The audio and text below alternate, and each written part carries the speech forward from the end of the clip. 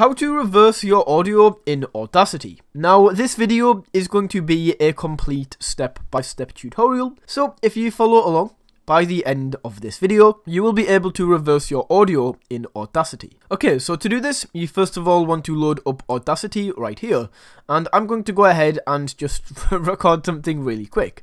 I don't even know entirely what I'm going to say, but there we go. And once you have your recording right here, or maybe the media that you have been working on, what we need to do from here is you can either click and drag and highlight just a certain section that you want to reverse, or you can hold Ctrl and A.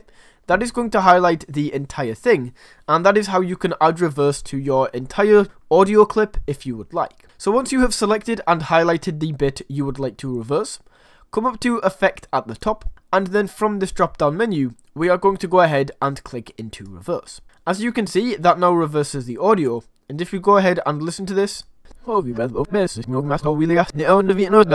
sounds beautiful, doesn't it? Anyway guys, that is how you can reverse audio on Audacity. Thank you for watching.